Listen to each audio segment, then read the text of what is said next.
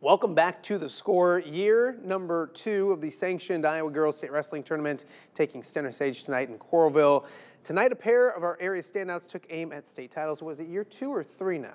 Well, it's year 2 sanctioned, but this is the 3rd year up at Coralville. It's been a great environment regardless up at the Extreme Arena. We'll start at 1:15. West Liberty's Sylvia Garcia Vasquez in the finals. First period, it's Reina Utterback with the nice takedown, and she would build a lead. But in the 3rd, Utterback comes up with the pin.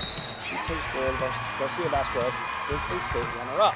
Let's go to 1:45. West Greta Bruce taking center stage, taking on Molly Manns from Council Bluffs.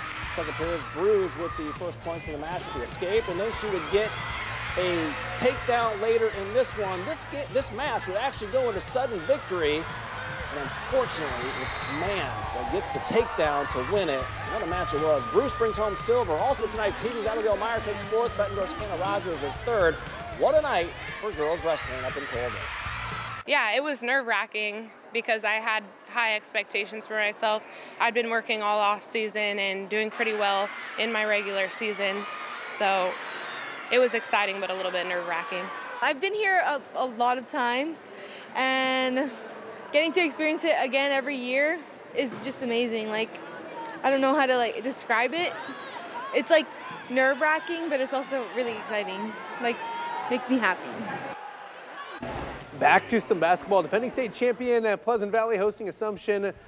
Take you halfway through the 3rd. Spartans up, adding to it, or Knights coming back, I should say. Maddie Nige drills the 3, cutting the deficit. Later in the quarter, Spartans up big, adding to it. Reagan Pagnano with the 3 that extends the lead to 27. Knights trying to respond. Anna Timmons scores the layup inside. 4th quarter we go. Same score, Kaylee Mowen drills the 3 for the Spartans. That extends the lead to 28. This one, Pleasant Valley, they cruise 57-22, your final score. Central DeWitt looking to stay in the MAC race, traveling down to Muscatine. Hasn't been easy playing down there. We'll pick this one up first quarter. Braylee Seaman drives to the basket, gets the bucket to go. It's 10-7 DeWitt. Later it's Lauren Walker pushing, passing to Ava Putman. She gets the shot to drop. It's 12-7 Sabres. In the second quarter, it's Ava Putman passing to Carly Toby this time. She'll knock down the 3. It's 20-15, and then Putnam to Walker. Putnam giving out a lot of assists tonight. It's a 2-point game at that point. Let's check a final score. Central DeWitt gets a roadie, 72-45. Bettendorf making the trip up to face North Scott. Bulldogs looking good. Olivia McCorkle buries the 3 right here. We were tied early on. More from the Bulldogs. Olivia Carr gets in the paint, fake spins, and gets the pretty lefty layup to go right here. Bulldogs grab the lead. North Scott hanging tough. Camilla Eller with the rebound, and she'll go coast to coast. Put the layup in right there. That kept the Lancers in it. Bettendorf, though, really good in this one. Emma Anderson will find Carr down low. She gets another layup. We'll show you a final. At one point, the Bulldogs were 1-6 in the season.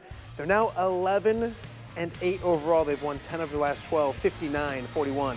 Your final on that one. More MAC scores. They started early on us over at West. It was Davenport North cruising in that one, and it's Clinton edging Davenport Central, 47-45. Your final up in Clinton. Let's go to Comanche, where Maquoketa making a little road trip. They're a really good team. This is the first of a home-and-home they play tonight, and then tomorrow as well. Opening quarter, Aubrey Kroyman with the bucket off the window to make it 4-0, and then they go right back to Kroyman, and the fast break, she'll lay that up and in for a 6-0 lead. Next trip down, it would go to Cora Whittell. She has a baseline jumper, knocks it down to make it a 10-0 advantage, and then later they work it around the horn. Whittell stepping out, hitting a 3, 13-2 at that point. This one all Maquoketa. They play again tomorrow up in Maquoketa. 60-31 is the final. A little Friday night basketball up in Iowa City. Owen Freeman and the Hawkeyes taking on the Buckeyes. Owen in a good move before the game. A good start for him. Here he gets it inside, misses the first one, but puts it back up and in.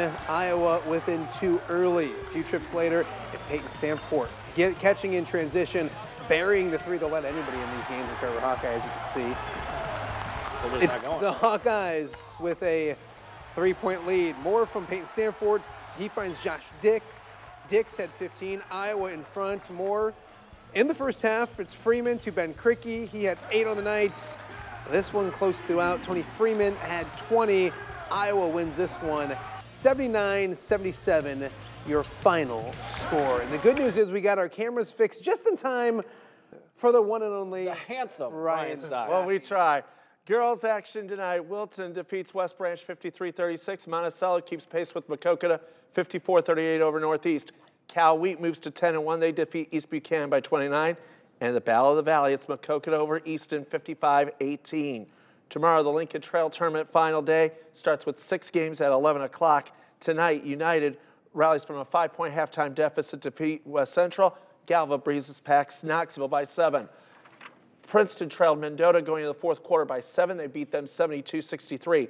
Kewanee, 8 days, 4 games all on the road. They win them all. They beat Bureau Valley 61-47. Ty Hardin, 39 points for Maquoketa as they defeat Comanche 85-73. West Branch over Wilton by 24.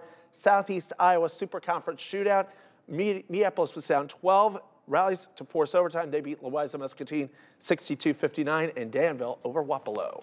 I dare you to find more scores than what Brian's stacking. And it's not easy to do nowadays. It is not easy. He's doing a good job with it. Hey, one more quick note. Assumption has a new head football coach. Nate Gilbreth gets that job. Congratulations to him. I feel like we should be outside grilling. Yeah. Some food. It's a little, use a it's burger. not warm enough Also, yet. another big day tomorrow. State team duels in Iowa. A lot of basketball to get to. We'll have it all for you right here on WQAD. Thanks so much for watching The Score. We'll see you back here throughout the weekend and then, of course, for The Score Sunday on Sunday.